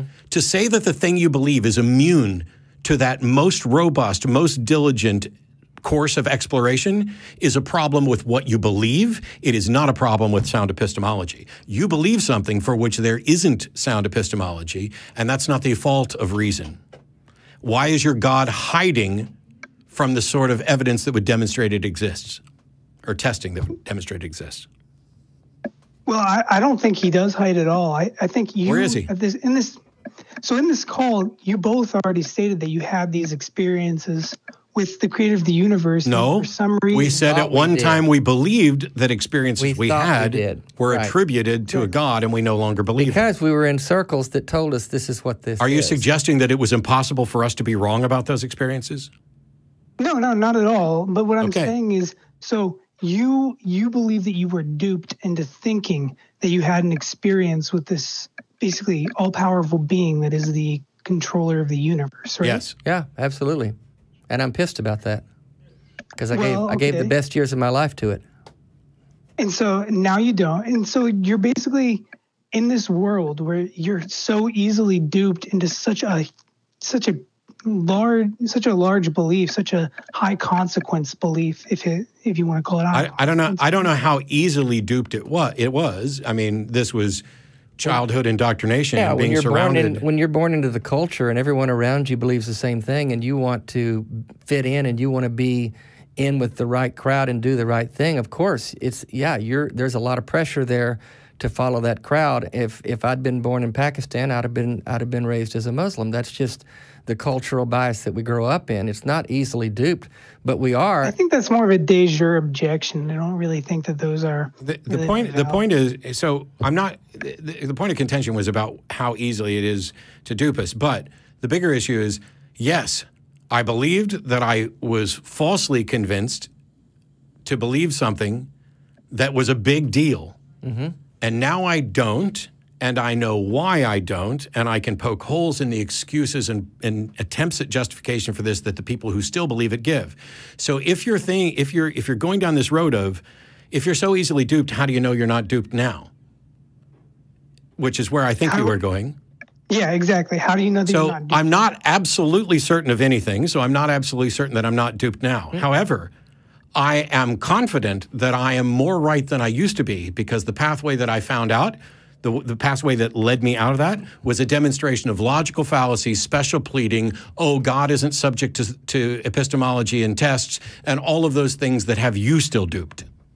And the fact that it is such a big deal should lend credibility to the idea that we didn't take this lightly. It wasn't something that I just woke up one day and said, oh, okay, I'm mad at God. Screw this church thing. I'm done with this stuff. Yeah. No, when you give 35, 36 years of your life to something, and you go through the arduous torture of discovery that it's not true, and you wake up feeling isolated and lonely and angry and sad, that's a big deal. It is a big deal. This stuff is a big deal. That's why we're here. That's why we're talking about this. But so yeah, we were tricked, and I'm pissed about it. This thing that you've touched on, both with regard to whether or not beliefs are properly basic, whether or not we were duped, et cetera, all of this gets down to an incredibly fallacious argument, which is that the lack of absolute certainty, the lack of absolute confidence, the fact that we know we can be wrong somehow suggests that we're almost certainly wrong, when that is absolutely not the case. And our continued existence means that we do at least have a marginally, passably acceptable understanding of reality. When I go to cross a street, I'm not going to get hit by the invisible bus. And yet I have people calling in the show to suggest that somehow it's the problem of my epistemology that the invisible bus actually exists. It's just not subject to testing. Well, that belief actually would be subject to testing because you could have people walk across the street and nobody ever gets hit by the invisible bus. But the thing is, they're pointing at me saying you did just get hit by the invisible bus. You just don't feel it. I think the fact that you said that you could test it by seeing that nobody gets hit by the invisible bus, well, I could say that nobody's hearing from the invisible God, and the invisible God is not showing up. And I know hundreds of thousands of people that have begged him to for years for very serious things, and he hasn't showed up. He doesn't so do show I, up. and I know hundreds of thousands of people who got an answer. So I don't think. No. You know hundreds of thousands of people who think and claim they've gotten answers. I'd love to see You those haven't answers. demonstrated anybody who's actually got an answer from God. Bring it. And here's the thing. People will email me. Oh, I said here's the thing again. People will email me along these lines, and I tell most of them the same thing. And so I'm going to ask you a couple questions. This may not fit you, Jason. Okay. When you talk to God, does God answer you? I would say yes. Okay. Do you think that God wants me to know he exists? I would say he does. Okay. But he doesn't Have you asked really him? Push you. If you asked him, do you think that he would answer that question? Well, you're getting kind of into my theological knowledge of Yes, God. because that's the thing that I... different from... If you're going to call into... So this is about whether or not you have good reasons for this. So do you think that God would answer that question for you? I do. Okay. Then I need you to go ask God what you should say to me next, and then call back the next time I'm on with the answer that you got from God. And that should be a really good test, because if your God is in fact God and knows me, and then that God should know exactly what you should say to me to convince me to pay more attention to what you're saying or even change my mind about that God's existence. And if that God doesn't answer you, then at least you're wrong about whether or not God is answering questions. Or you could cut out the middleman altogether and just ask God to speak to Matt directly. That would be nice. But I'm willing, that was what I used to do. Why hasn't God appeared to me? Why is the Damascus Road experience good enough for Saul? Assuming we're talking about Christianity, and I'm not necessarily making that assumption. That's why I asked about what you think God would do. If there is a God, I'm fine with that God relaying a message to me through another person. I'm here. Come on, God. Bring your best. If I were God, I could absolutely tell Dave exactly what you need to hear. Mm-hmm.